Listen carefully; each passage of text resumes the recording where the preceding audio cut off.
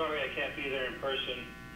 Travel restrictions and this being an NSF-funded conference preclude my attendance, but Shane Hudson from the group is there.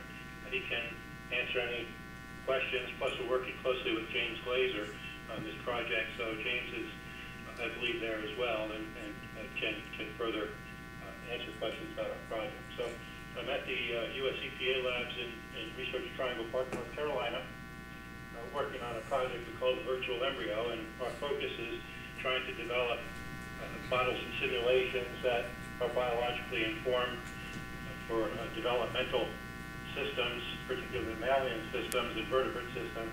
And what we're trying to do is use these models and simulations to predict toxicity. Next slide, please.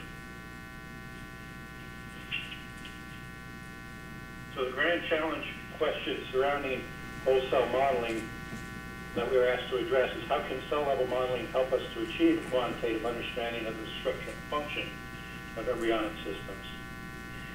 Secondly, can computer models that capture what we know about the embryo reliably simulate the induction of developmental defects? And third, how can simulation models support decision-making in the context of environmental health and disease prevention? So working at the Environmental Protection Agency, one of the important missions of the agency is providing some of the science that goes behind the environmental laws that regulate the production and the use of chemicals in this country. And in this project, we're particularly interested in addressing effects of chemicals on developing systems, the embryo, the fetus, and the neonate. And this is an important component for children's health. Next slide. So what we're looking to do with these scientific projects is to open a new research path towards what we refer to as predictive toxicology. The computational models that we're interested in are driven by the types of networks that Andrew just spoke about, signaling networks. We're interested in placing these in the context of embryological tissue induction. So how do cells interact with one another during development? How do they control spatial patterns? And ultimately, since development is on a very tight timeline, what types of interactions with these networks and molecular clocks are involved? So these questions are principled on the imputation of molecular and cellular data. We have a whole lot of data in our program that we capture from looking at thousands of chemicals across hundreds of in vitro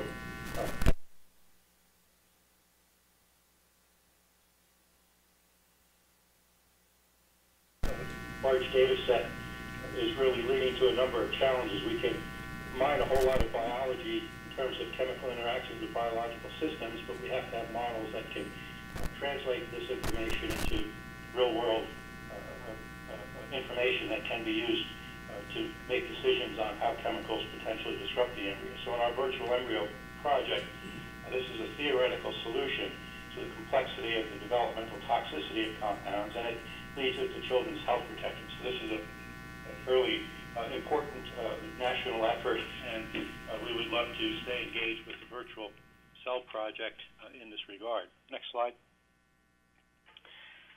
So just a quick example I'll show is some of what we're learning about blood vessel development. So in this particular slide, we have mapped out 1,000 or so chemicals in our ToxCast research program, where we have a lot of assay data.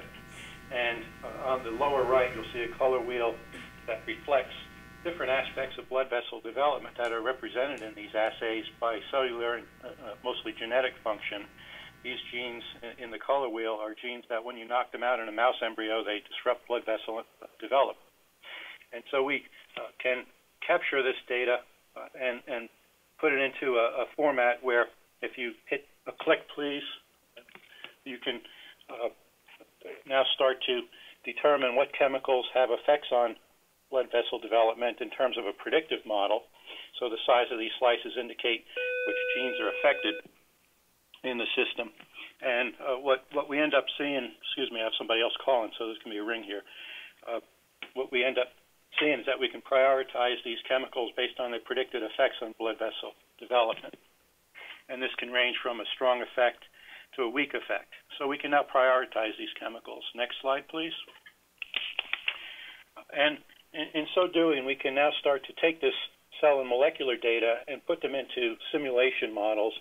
We're using the CopyCell 3D simulation environment that James Glazer's labs developed, and they'll talk about it later. But here's just two cases where we can simulate the output of those color wheels, those different predictions, and make a simulated prediction on what the impact might be on blood vessel development. Then go into the laboratory and through different types of in vitro platforms qualify whether or not the prediction holds. And in fact, in these two cases, the prediction showed that the one that predicted a strong disruption of blood vessel development turned out to be, in fact, a very potent inhibitor of blood vessel development, acting in the low nanomole range. And imazamox, which was not predicted to have a strong effect, turns out actually to even have a mild stimulatory response. So next slide, please. So the impediments to this type of approach is the emergence and integration of cellular behaviors. So we really are focusing on multicellular types of interactions, and these, of course, are dependent on the connectivities and hierarchical organization of the system. And so these virtual tissue models must be able to compute how cellular changes combine with one another, and then how these lesions propagate to higher levels of biological organization. So we're collecting data at the cellular molecular level, but the predictions that the EPA is interested in, of course, would be at the disease level, affecting populations and individuals. So next slide, please. I'll just end with showing one or two quick examples of how we begin to now integrate this information into higher order embryological structures, and cellular networks are key to us because we feel that this is how systems translate spatial information to higher order function. And so in the model that's shown here, this is early embryonic limb development, and it's driven by a number of signaling pathways that are expressed in unique spatial patterns, and these signals interact with one another, and this simulation model actually predicts how these signals interact and drives a relatively normal-looking limb. Next slide, please. And with these types of models, we can now start incorporating the cellular and molecular data and start making predictions about the consequences of different types of cellular injuries. So in this case, we can begin to model what different amounts of cell loss that could be collected from our in vitro assays might look like if you put it into an embryonic system at this time in development. And you can see that this is modeling different amounts of apoptosis and what the impact might be on early development. So again, we can go in and qualify these experiments, these predictions experimentally. Next slide. And there's a whole lot of different types of behaviors we need to look at. So you can click that again, please.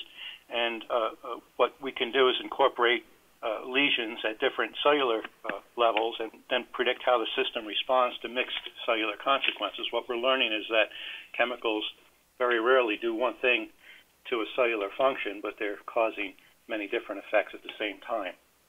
Next slide.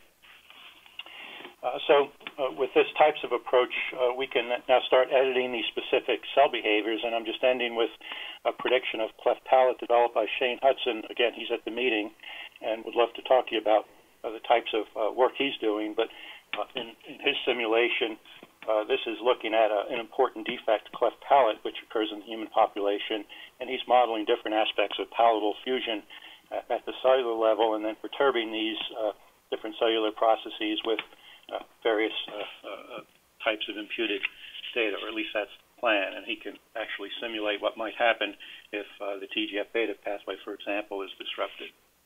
So next slide. This is my conclusion. So our models bring to the project the potential context for predictive toxicology.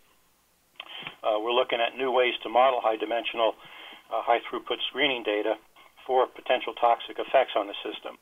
We want to integrate all of this into what we call adverse outcome pathways, which then take molecular lesions up to the point of a clinically observable disruption and begin to characterize all the steps in between. The tools that we're interested in are aimed to give quantitative predictions based on the data and knowledge. So Andrew's point about models should be data, not code.